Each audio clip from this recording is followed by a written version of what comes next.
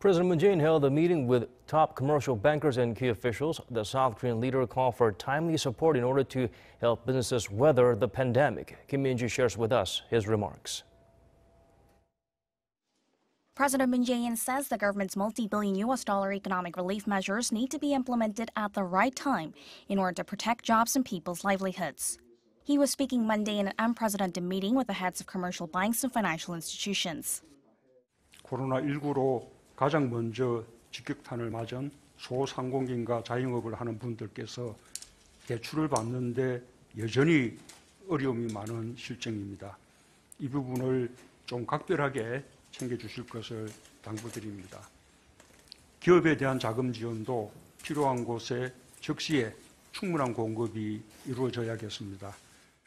The government recently unveiled an emergency aid package worth $80 billion to help not only small businesses and the self-employed, but also medium and large-sized companies hit by COVID-19.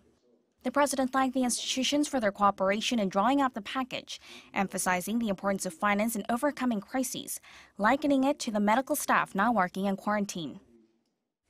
금융은 방역 현장의 의료진과 같습니다. 의료진의 헌신이 환자들을 구하듯이 적극적인 금융이 기업과 소상공인, 자영업자들을 살릴 수 있습니다. Moon also promised that the government would be lenient on financial institutions that make unintended mistakes in the process of providing the aid and will not hold them responsible.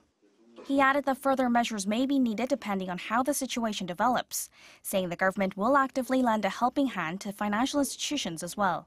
Kim Min-ji, Arirang News.